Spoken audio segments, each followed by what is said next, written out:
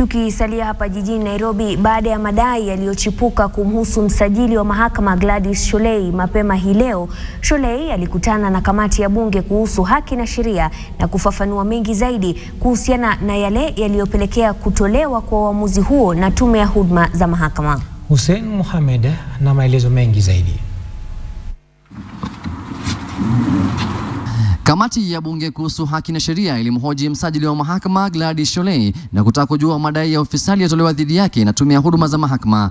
Miongoni mwa masuala yaliyotokeza pia ni kuhusu taratibu za kuita mkutano kama ule wa Mombasa, miongoni mwa masuala mengine.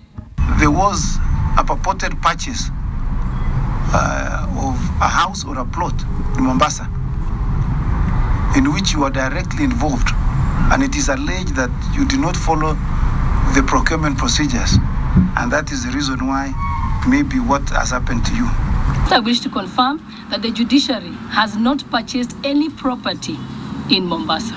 I have not received any communication at all. I still up to this day do not know what charges or what case exists against me whatsoever.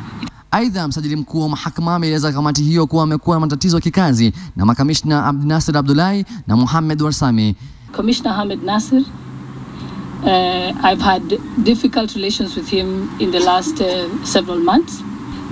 I did mention to him as chair of the finance committee that I didn't realize that the LSK told you about this building. You didn't tell me about it. Then he said, oh, forget about that one. Takutafutia ingine. Commissioner Minde, right from day one that I joined the judiciary, has fought me.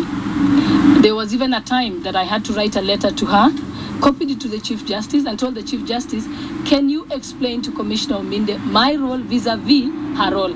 I also did indicate in that letter that you can not instruct me as an individual commissioner. I get my instructions from a full JSC, not one individual commissioner. So when I deal with you as an individual, I'm dealing with you as a chief magistrate.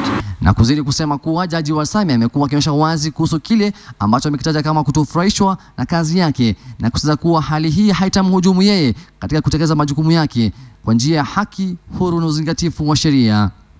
Commissioner Warsame has constantly taunted me about hiring people. And in fact, one time he told me, tujakula matunda ya uhuru ya kazi yako. You've never hired anybody for me. Mrs. Ocheng used to hire 30 people for me whenever I wanted.